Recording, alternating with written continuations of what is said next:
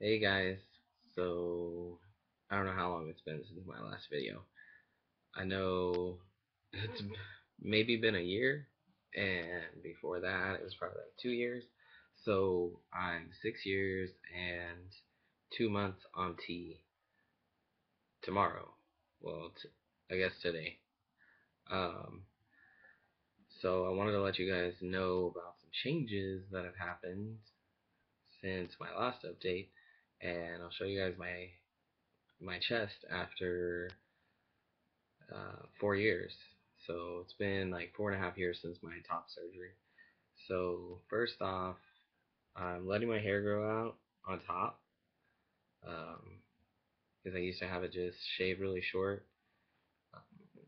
I would have probably like this much on top because my hair is really curly, but I'm trying to embrace it and I'm trying to um, just let it go for a little while, see how long I can let it go.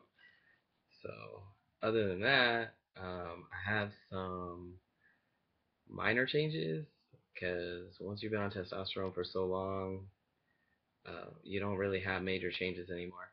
I have noticed that my voice is not necessarily changing, but it's aging.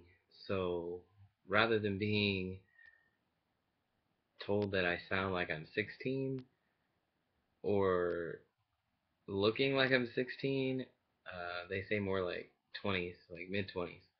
So that's kind of a good thing because I'm 31 and I'm kind of tired of people thinking that I'm 16 and never be able to do anything like an 18-year-old can do. So I'm tired of being treated like a teenager. I'm sure you guys understand. So the next thing I want to talk about is my back hair probably started growing more about a year ago, maybe a year and a half ago. So I have not a large amount of back hair, but it's getting to where I might consider waxing it. I have shaved it, but it's kind of difficult to do by yourself since I'm single. So there's nobody really to shave my back. I'm not gonna ask my siblings to do that. There's notes down here, so I don't forget anything. I definitely have more stomach hair, but I had a lot of stomach hair anyways, and I'll show you guys that when I show you my chest. So after that, I have lost like around 50, 55 pounds since I was on here last, and that's good. And I'm still working on that. I have like a meal plan, and I go to the gym pretty often. Did miss a while, but I'm back on that. My facial hair has filled in. I don't have any facial hair right now because I decided to shave it all off. I usually have the goatee, just like in most of my other videos. It has filled out more, especially down in this area, but it is starting to go up. So if you're waiting and you're stressing about whether or not you're just gonna have like the neck beard, don't worry, it does get better. So let's see. Um, I do have maybe some muscle growth, but that could be the gym and losing weight. So I will show you guys my chest as of right now, and we'll see what you guys think of that. So, um, this is my chest after 4.5 years. I had surgery again with um, Dr. Crane took over or Dr. Brownstein, but I had Dr. Brownstein as my surgeon, so I had the drains. Dr. Crane does not do the drains, which is fantastic. I've had a couple of friends go to him, and he's a fantastic doctor as well. I do have, when I put my arms down, I do have some extra skin right here, but, and I do have like slight bulges right here, but they're kind of going away as I'm working on my chest. So I'm not really that worried about that. I do have like a slight dog ear, but also I'm a heavy person. So when I lose weight, maybe that's gonna make a difference. So stomach hair, that's hand down for that. I don't know if you guys can see that, but stomach hair, because I'm blonde, um, pretty much my entire stomach is covered. My entire chest is covered. I'm not really going to show you my back because you're probably not going to be able to see it that well.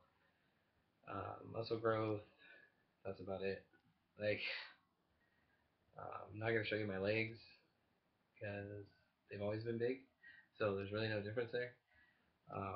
I have started doing my injections myself since I broke up with my last ex, so I've been doing them in my thigh, and I've noticed that it's slightly more painful doing them in the thigh than doing them in the hip.